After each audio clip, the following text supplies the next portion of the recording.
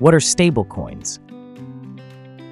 Imagine you want to send money to a friend across the world, or keep part of your crypto savings without big price swings. You want something digital, but stable. That's where stablecoins come in.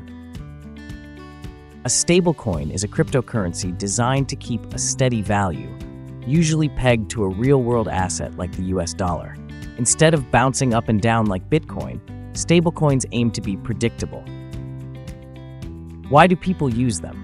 Big reasons: trading without converting to fiat, moving value quickly across borders, earning yield in DeFi, and protecting savings from volatility. There are different types of stablecoins. Some are fiat-backed, meaning an issuer keeps dollars or bonds in reserve. You trust the issuer to hold the backing. Others are crypto-collateralized, backed by other cryptocurrencies.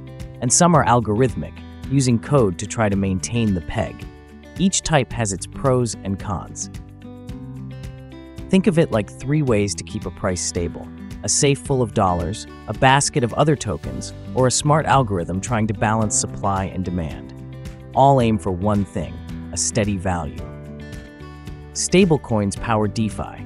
You can lend them to earn interest, provide them as liquidity, or use them as a reliable medium of exchange inside apps, all without worrying about the dramatic ups and downs of regular crypto.